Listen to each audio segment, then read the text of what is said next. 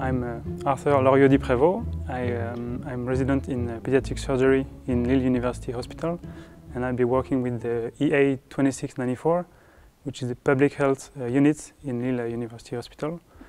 And we'll be working on concept mining and free text record in pediatric surgery.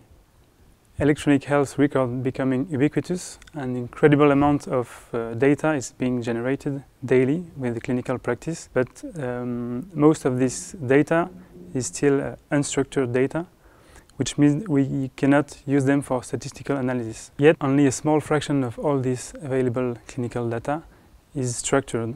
To face this problem, usually we need medical and systematic reviewing by a physician or a medical expert in order to structure all this data. All this process from data extraction is highly time-consuming, and it's all this time that the doctor cannot spend with his own patients. This situation leads us to the natural language processing, which is a subfield of AI, computer science, and linguistics.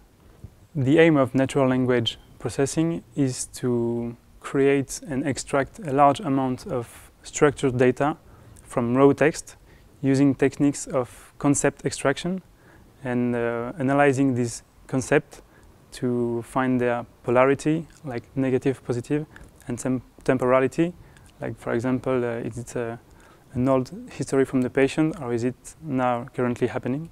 And all this data, by using these methods, are extracted automatically. These tools are used to process and analyze very large amounts of clinical text.